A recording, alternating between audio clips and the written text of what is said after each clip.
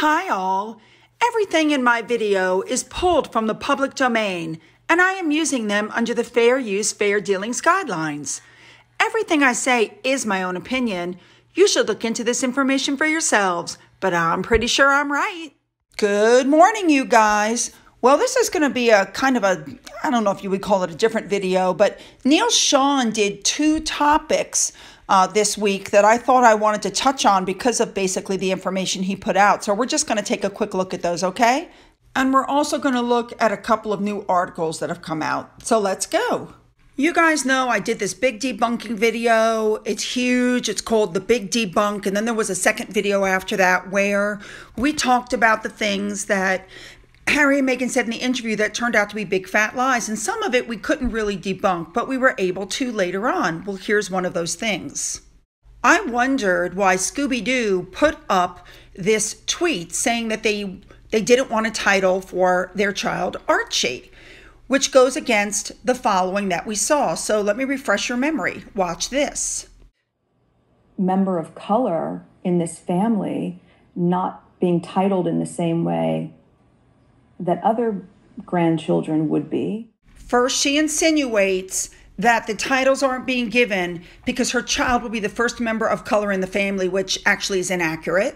Conversation is, there's a convention, I don't know if it's George V or George VI convention, that when you're the grandchild of the monarch, so when Harry's dad becomes king, automatically Archie and our next baby would become prince or princess or whatever they're going to. So she is aware of the George V letters patent or whatever it was he did that said that only the eldest son of the eldest son gets the prince title. She's aware of that.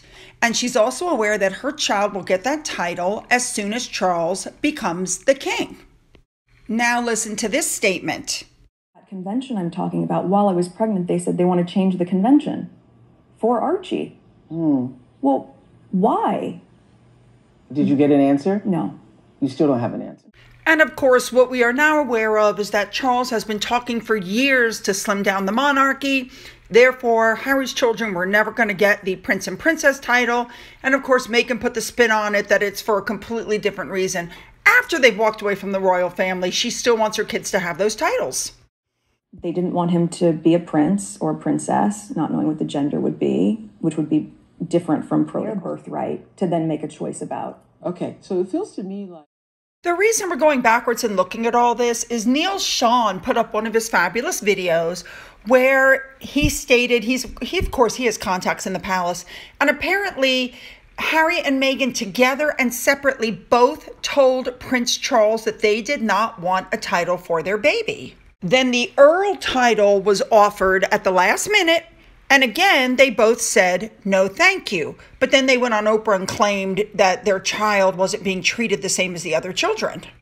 So basically what it comes down to was Meghan wanted her kids to have the title of prince or princess and nothing else was going to do. Because after all, titles are everything. Meghan, the Duchess of Sussex. I'm Meghan, the Duchess of Sussex. I'm Meghan, the Duchess of Sussex. So Neil Sean's story basically covered the fact that now they want those titles for their kids, probably because they want to commercialize stuff and there are no titles. And now they're regretting it. All right, moving on to our next story. Next thing we're going to cover is another story that was also covered by Neil Sean. I thought this was super important to point out. Now, we all know about the Earthshot and the prize, and this thing has taken off globally. I mean, it's just amazing what William and Catherine have done with this, and of course, David Attenborough. We know how proud Charles was. I mean, the environment has been his lifelong passion, and William is carrying it on. And it was apparently announced that night that the next Earthshot Prize ceremony is going to be held in the United States. It's going to be global. It's going to be even bigger than it was in the UK, and it was pretty darn big there. So these two are apparently very upset because they feel that the United States is their territory. They're trying to build their brand here, and they don't want anybody from the family interfering. But seeing how big it was and seeing how many stars came to it, apparently Harry and Meghan's office reached out to William and Kate's office, and they offered to help them with the Earthshot Prize and the awards and all the glittering, wonderful stuff when they get to the United States.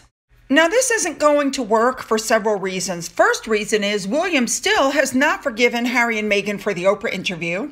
Number two, William is very aware that if the four of them join forces, there'll be more attention placed on their brotherly relationship, the fights, etc., than what's really important, which is the Earthshot prize.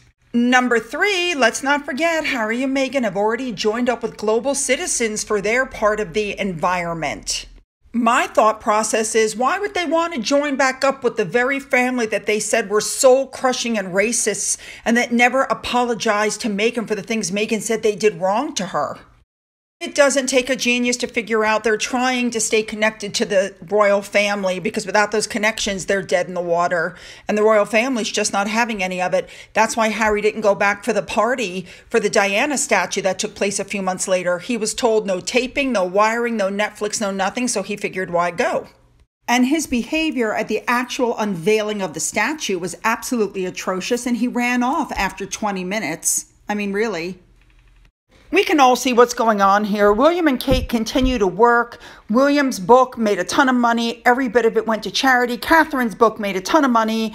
Every bit of it went to charity. Meghan's book flopped. She's got a ton of them. They're not selling. They're just trying to get them gone at this point. Oh, and every dime went into her own pocket. While Catherine and William remain focused on helping others, Harry and Meghan remain focused on lining their own pockets. The Netflix deal, the Spotify deal, which I think is gone at this point. On and on and on. Now they're meeting up with the guy who does infomercials. She's probably going to be coming out with a line of makeup. They met with the people from Starbucks. I mean, they've gone completely off course, and I don't think Harry even sees it. Good thing he's juggling in this picture, because he literally has become the court joke. So, a few more items to cover. The first one is that Prince Harry, on November 9th, right before Meghan's case in the High Court on the 10th, is going to discuss the internet lie machine at a tech summit panel on misinformation. I really can't figure out what he's going to say, since he himself is absolutely guilty of putting out misinformation.